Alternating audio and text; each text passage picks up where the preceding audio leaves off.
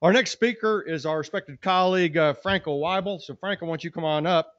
Franco has led the horticulture program at the Research Institute of Organic Agriculture, Weibel, in Frick, Switzerland since 1994. His research ranges from soil management to crop and plant physiology to fruit quality and marketing issues of fruit in Europe. Since 1996, he has worked to form the Organic Fruit Working Group within the ISHS and is very active in international collaborations on organic. Franco will present an overview of the situation of organic fruit production and marketing in Europe. Good morning, everybody. So it's really a great pleasure and honor for me to be here. And thanks again to David and his crew for bringing us together here. It's really an honor. So, and my job will be, when the slides come, to give you an impression or to give you a broader picture about the organic fruit development in Europe. And I will try to give you a bit okay. I will try to give you an overview on the bigger picture, but also some details that are now stimulating the development. So just a glance where I'm from, our institute. So Weibel is a private foundation. We are clearly focused on organic, not exclusively.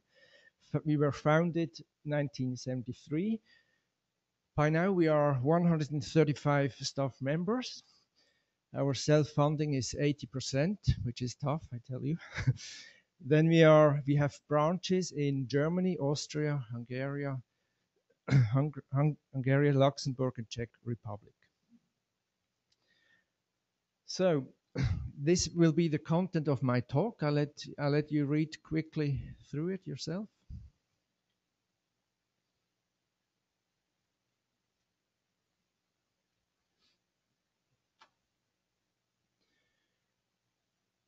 Okay, we start with the first chapter.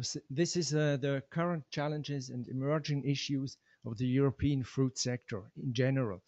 And the points that will come up now is not a Franco Weibel invention. It largely is according to the EU Commission for Agriculture and Rural Development.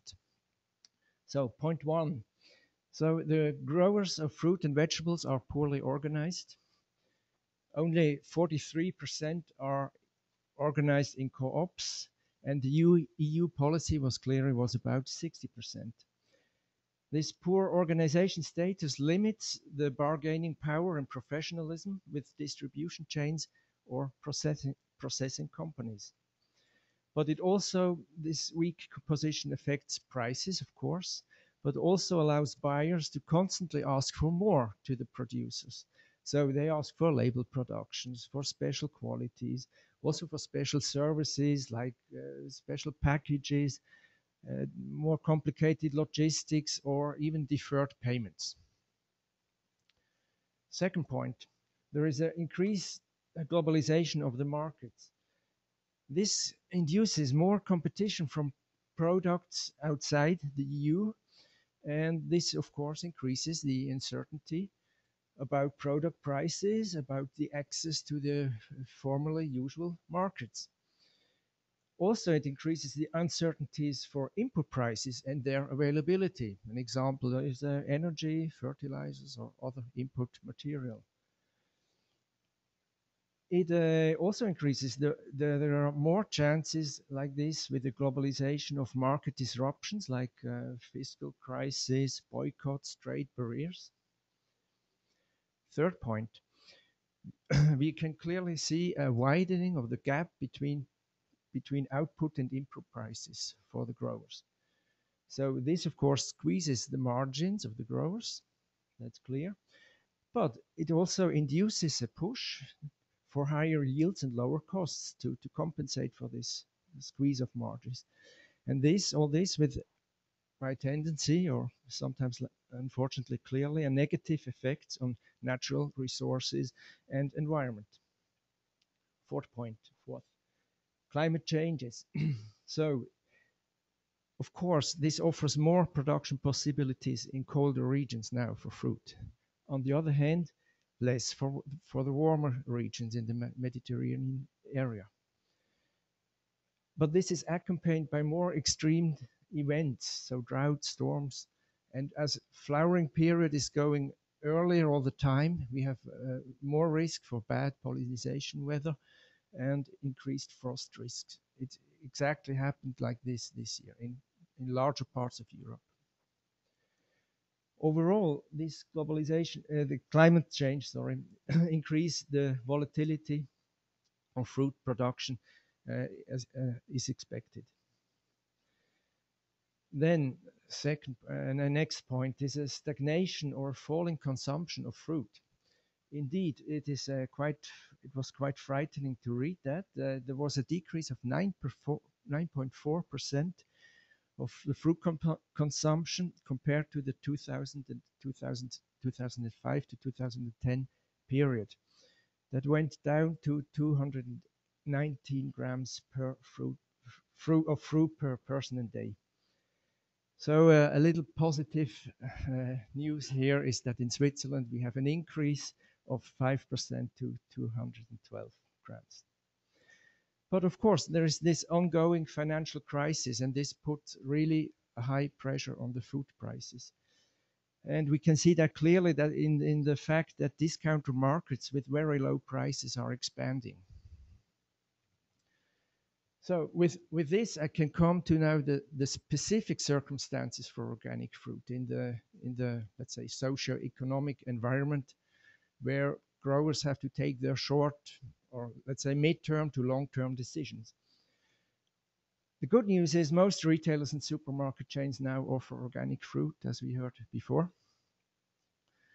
But there is an increasing, because of this high price pressure, there is an increasing gap between organic and conventional shop prices.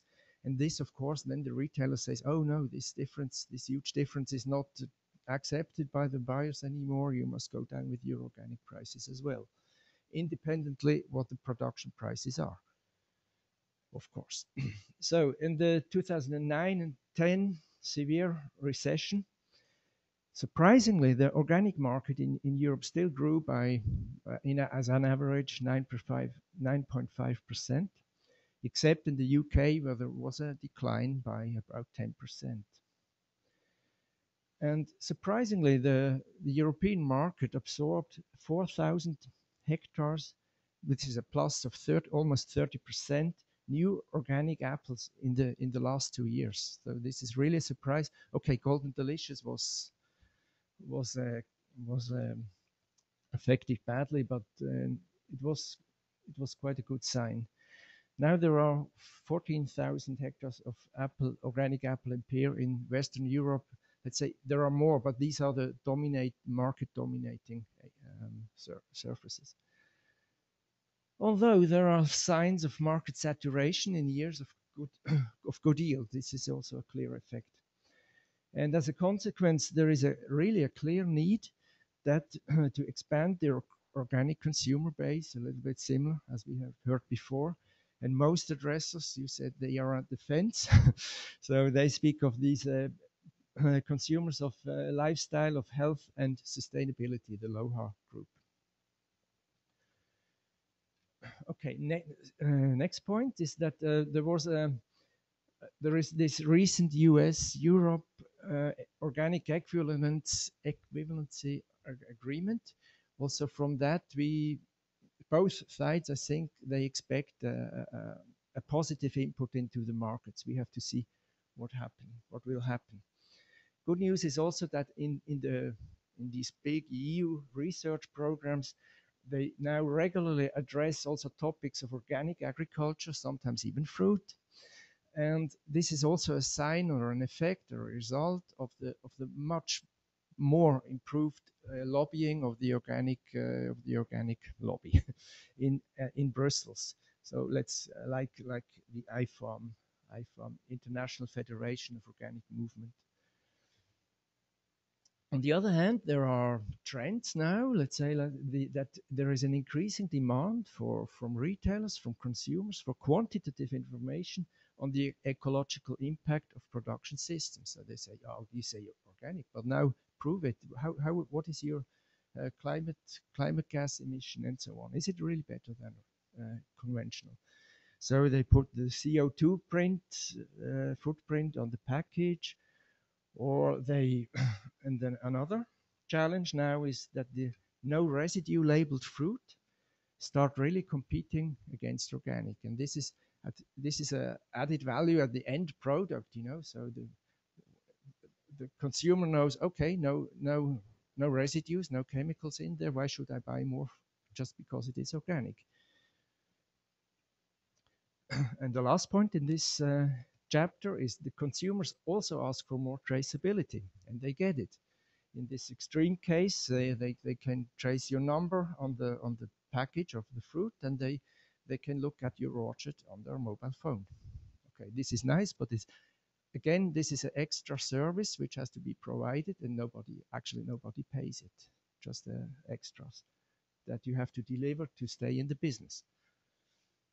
Okay, now the next chapter is the organic production and markets, the statistics. And most of the data I got is the book of Helga Willer and co-authors. Helga is from Weibel as well. And this book is everything in this book is downloadable, also the graphs, and so you can extract everything there. So the current statistical assessment have uncertainties, for sure, some third world countries and so on, but they improve year by year. But we have to be aware, even if production acreages are accurate, data on yields and commercialized quantities that really determine the market, they're really scarce or uncertain. Okay, so this is the growth of acreage, organic acreage in on the different continents. And just shortly, this line on the bottom is the US. So you see a plateauing more or less in acreage, not in market, but in acreage. And you see this, the upper blue line is Europe, and which is really healthy propagating on the top. And other continents are also rather stagnating. Focusing on the single countries on the organic market in Europe, we can see the dominating nation is clearly Germany, with a 6 billion market for Germany, organic market, but more or less a bit growth, but a bit plateauing. Also a bit plateauing is Denmark, Switzerland, moderate growth, Italy. Surprisingly, the 10 times bigger Italy is not much bigger than the Swiss market. So the Swiss are really addicted to organic, fortunately. Then you see this decline in the UK here. I think it's not too drastic. And what is interesting is this booming line here, and this is France. And France is a fruit country. So this is really, and they're if you are in France, there is really a very optimistic atmosphere to go to make something good now, because you see how low they were. Okay, now let's have a look at the statistics. Which fruit species are grown in which country? Now, so this is really very new data. We composed these data just for this meeting, and I'm proud we have them finally. So it is divided now in olives, grapes, temperate fruit, citrus fruit, and berries. Because the big players that is in all statistics, you see, it is Italy and Spain. But now we see why. It's because the proportion of olives is really dominating. Also Greece has olives, okay. And then we see the grapes. Grapes is Italy, Spain, and France. They are about on an equal level. There. And you see that these crops are really dominating over then here the temperate fruit, a little bit of berries. And now let's make another focus just on the temperate fruit, which is this graph. Then we see, now really Italy plays the game. Spain went down here. And we see that in Italy we have a good proportion of apples. That's the red bars. And also in this fruit tempered with no details, I think there is a good proportion of apples. We see they are quite strong in pears, in cherries. I've never seen these acreages of cherries, but statistically they are there.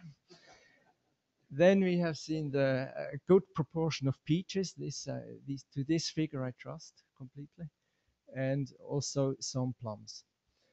Then we see, I skipped Poland for a second. Turkey is also a booming country. Turkey has huge countrysides of fruit. So there is a huge potential in Turkey.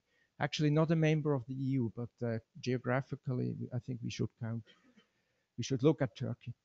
France, a good proportion of apple as well, but then also good mixed offer. And you see these fruit countries, Austria also, most of this is apple, have more or less a bit the same dimension. And now what happened in Poland? Poland they got subsidies also from the EU Union for planting apples, and what they did looks like this. Just they covered landscapes with apple. They call it maybe orchards, but it's just put the tree into the soil. And I think this tree will probably never be harvested, but the subsidies are paid. So these are excesses of development. That not a good example.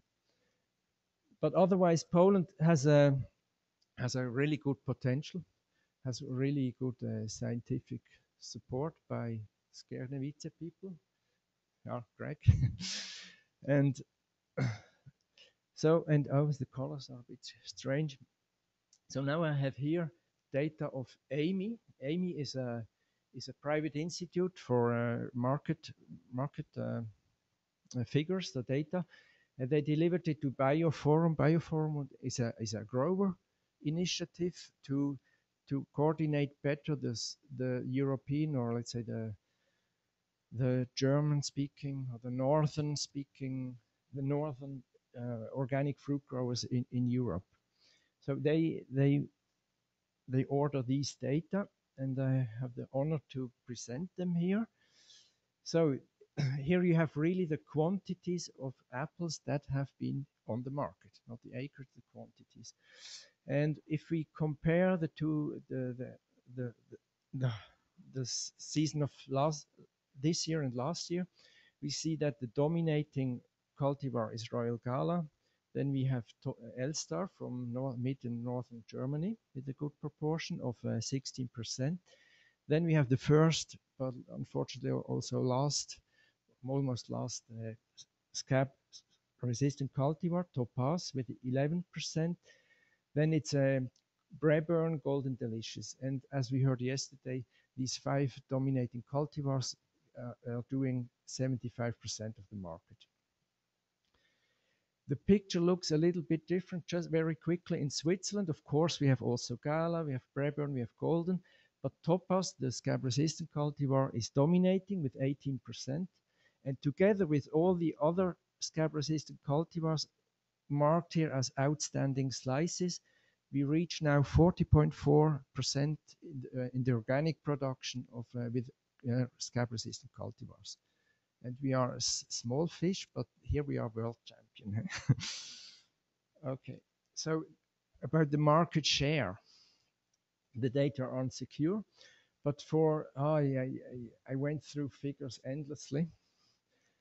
But let's say if we put everything together, we might say for Germany, including importation of quite precisely 50% of organic apples. And for Switzerland, we estimate a market share of, in volume, 6 to 7%. But money-wise, this is about 10 to 11%. And I think this is very important to be above these 10%, because then, I don't know what we would say, but then you are a bit out of the niche. And I think this is important. In Switzerland, we have a organic committed supermarket co-op, where their share of organic apples in the total of apples is now by 15-17%. This is definitively out of the niche, which is very good. It gives you just a stronger position in the retail, in the business. However, berries, cherries, apricots, plums, and table grapes are all under 1 to 2%. And here is really the big growth potential. A problem we have here with the stone fruit and berry fruit is that we have already high prices in conventional, and then it's very hard to add up your organic margin that you need, let's say 30% farm gate price or so, because the absolute difference becomes so high, and the consumer says, "Oh no, for this money difference, I could buy milk or bread or something like that." So people are not thinking linearly, but absolutely. Okay, about these money issues. Okay, we spoke about prices. For organic apple, the net farm gate prices are approximately one in Europe, 1.8 plus minus times higher than conventional. This seems a lot, of course. Wow, almost double. But you also have to consider the production costs. In Switzerland, we made polls and investigated this. By average, also the production costs for organic are factor 1.7 higher. And this is due to, in this case, average 38% lower yields and 45% more labor costs per kilogram of fruit.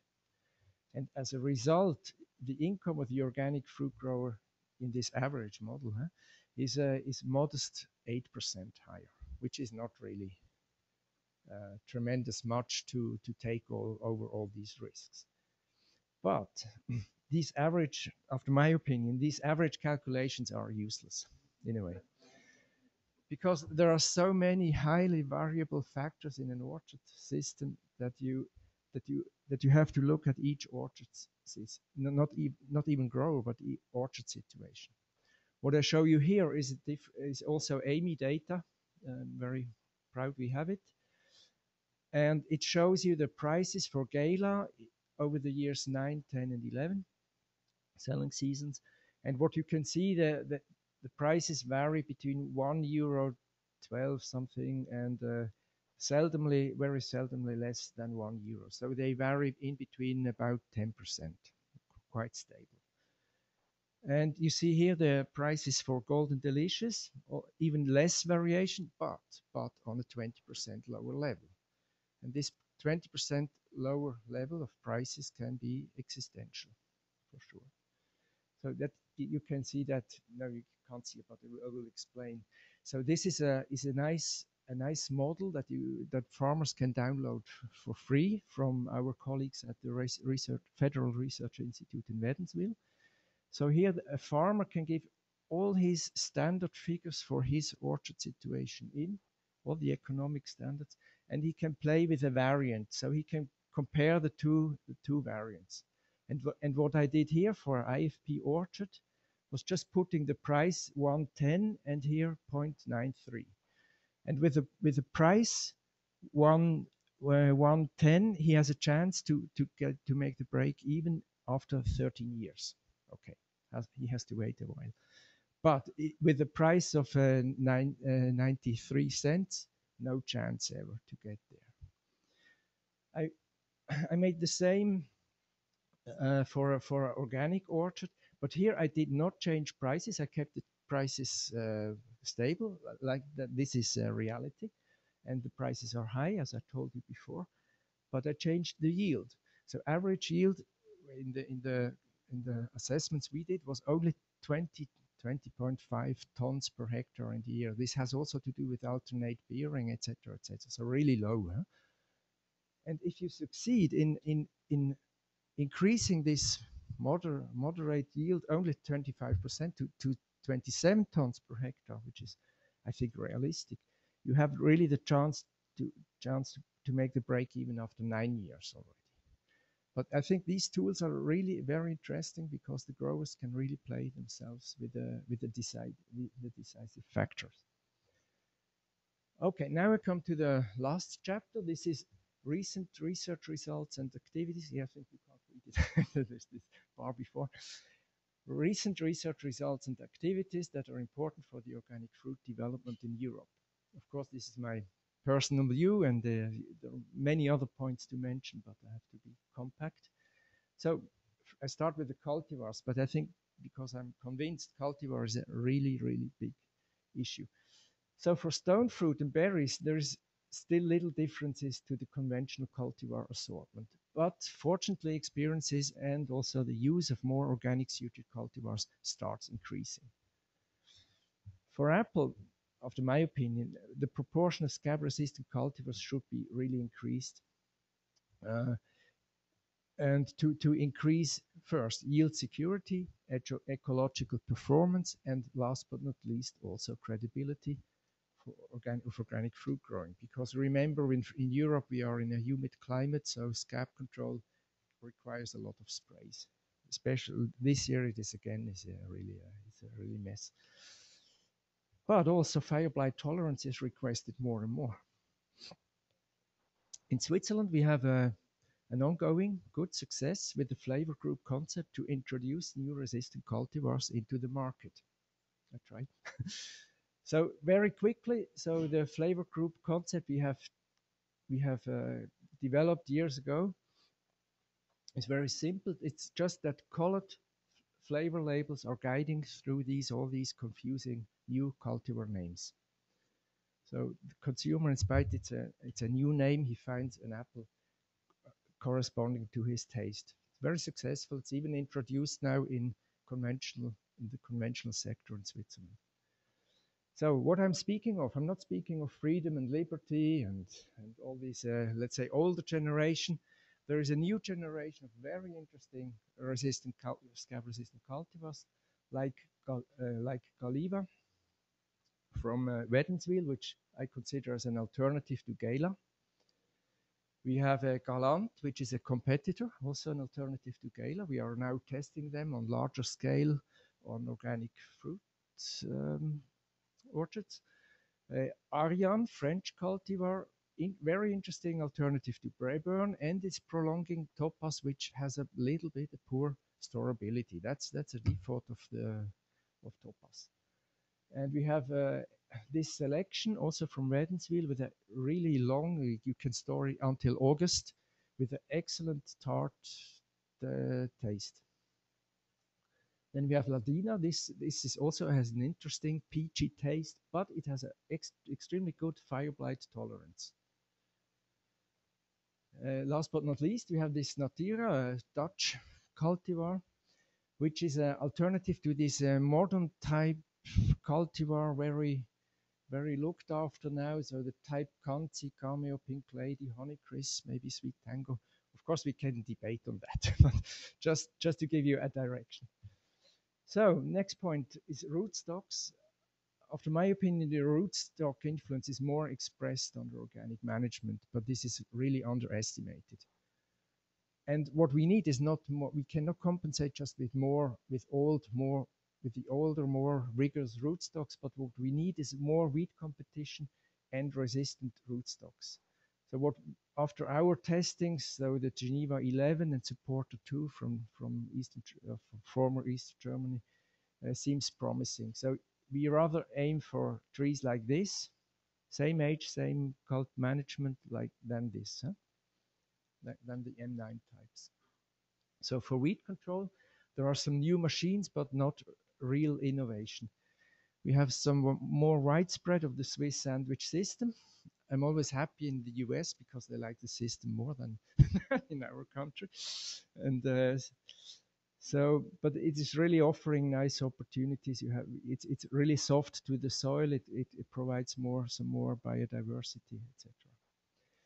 So fertilization, there is an increased offer of commercial certified organic products. There are long lists of that. And this includes also microbial bio products called biofertilizers, officially. This contains, for example, this Bactofil product, a Hungarian product, which enhances bacterial activity and mineralization or microization, etc. And especially this Bactofil, we have looked at it. It even works. There is a chitinase stimulating end fertilizer, agrobiosol, which also then as a side effect, reduces the spore, the scabs, overwintering scab spores, because the chitinase can break them down. Very recently, we could test byproducts of bioethanol production, and these have a very considerably quicker and higher nitrogen release, but it's in a testing phase. Otherwise, I see here no real innovation. Pest control. There is of course, like here, there's a huge fear for the spot-wing Drosophila suzuki. Severe damages in Italy, and the fly is moving north towards us. There is a monitoring and research on top level combined with the US colleagues and so on. You couldn't do more, I would say. What the government did for this year was that they shortened the waiting periods for spinosad and piratrine to 3 to 6 days before harvest. But this is kind of a panic reaction. I mean, but what can you do? The growers, they work now with nets and vinegar traps.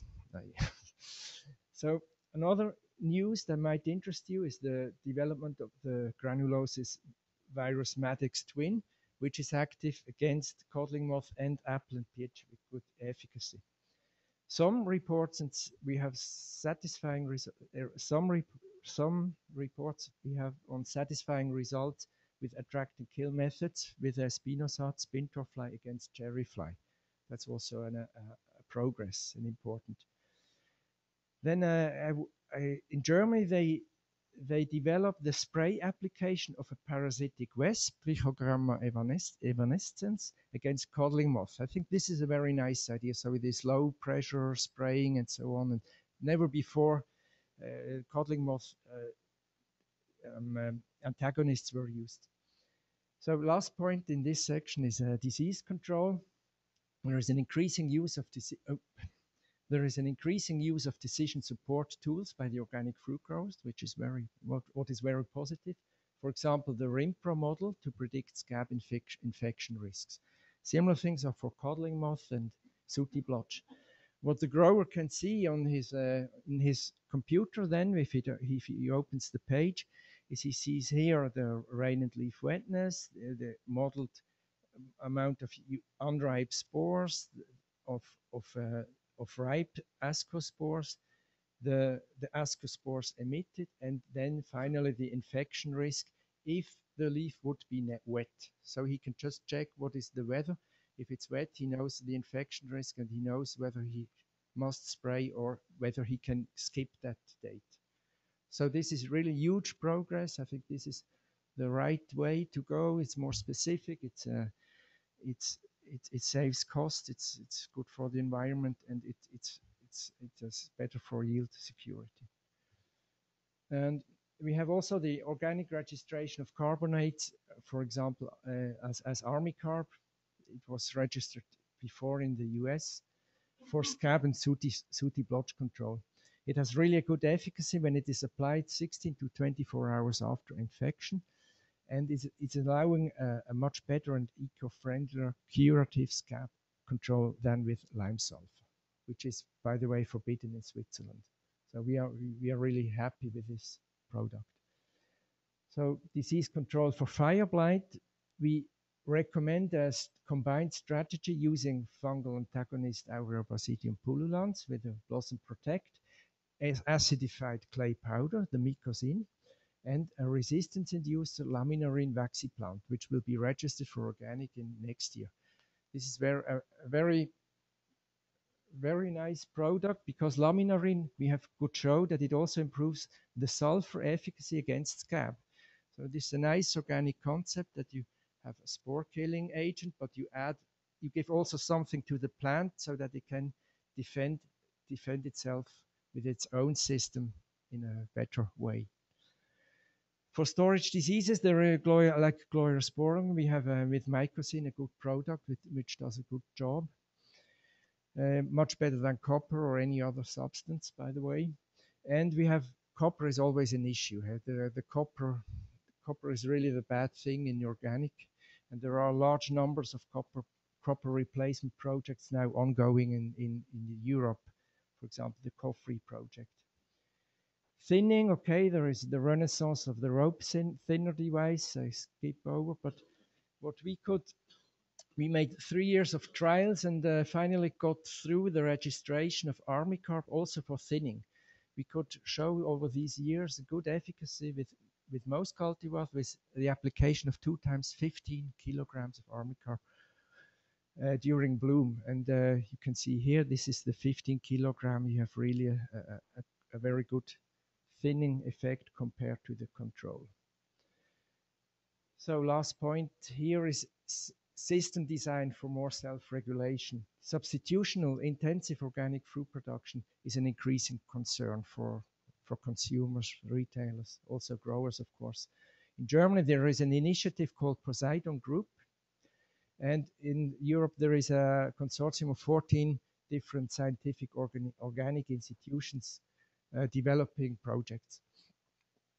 Weibel is also developing an organic-suited holistic method to assess socio-ecological performance of agricultural production systems after FAO guidelines. And at Weibel, that's also good news. We have a 1 hectare large experimental orchard where we maximize the self-regulation potential. So since 6 years, it is managed pesticide-free. So this is this orchard, and here we really put together everything. We scab resistant cultivars in mixed rows. We have the sandwich system. We have a biodiverse alleyways, biodiversity at the hedges, etc., etc. 14 different measures. So I come to the last slide with the take-home messages. So there is still a growing consumer response, but the market and competition conditions get harder, definitively. Having success requires a higher professionalism and better grower organization. Bioforum, I think, is a very good example. Through research and growers initiative, not to forget, valuable technical progress could be made. But if we look at it a little bit from the distance, we are still far away from yield security and production cost of IFP. We have to admit that as well, I think. And finally, new orchard system must be developed to increase all 3 things. So yield security, ecological performance, and long-term credibility. And last but not least, I want to address marketing. I would say more creativity and courage to develop a different and then a truly organic way would be really worth to follow. So thank you very much for your attention.